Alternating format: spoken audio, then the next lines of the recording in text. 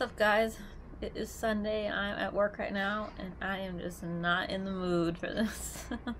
I'm so tired. I've been working like so much lately.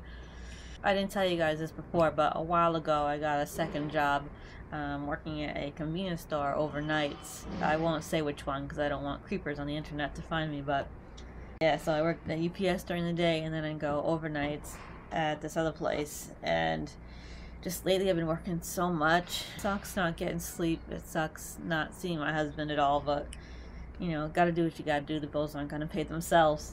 There's not a whole lot of new stuff going on. I have been vlogging some lately, but I just haven't had time to sit down and edit and upload it. So I do have some content for you, just have to find the time to sit down and get it done, and then I will put it up. So they might be a day or two late, but just bear with me and be patient. Yesterday, Tony and I went to the Budweiser factory in Merrimack and did a tour of that, and it was awesome. And I vlogged that, so I don't know if I'm going to do a separate vlog of that by itself or just put it in like a daily vlog, but it would be kind of long. So, and we saw a drum solo competition, which was awesome. And it's funny because like just the other day I was telling my husband how I wanted to learn how to play the drums, but yeah, we just happened to stumble upon this drum solo competition at the brewery, and you know, we were watching some of these drummers, and one kid was like 12 years old and he was amazing. And after that we just went and did a couple more errands, and then we went home and I helped Tony work on a project. We also got some poison ivy weed killer to put in the backyard because Chloe got poison ivy all over her.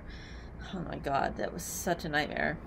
She had it all over her belly and it was red, and she had it like in between her fingers on her paws, so she was like gnawing on her paws because they itched and she was trying to get it.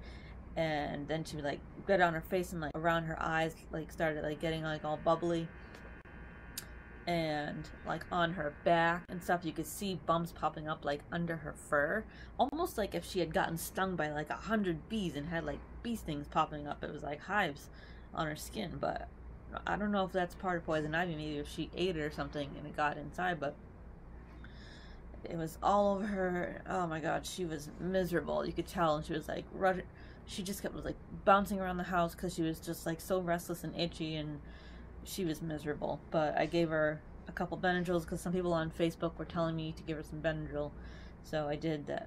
That seemed to help quite a bit with it. One of my sisters brought over this like itchy shampoo wash stuff for her, so I'm gonna do that too.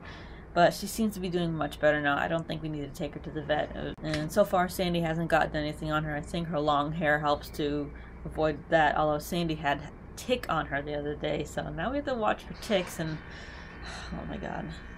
But other than that, both dogs are fine. That's all I can think to update you guys on right now.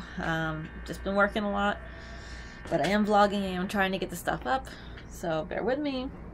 I'm gonna get back to work now. There is one other security person here working with me, but he just stepped out of the office, so I just figured I would take this time to jump on real quick and give you an update and say hi and what up. Alright, so I love you guys and thanks for watching, and I will catch you later.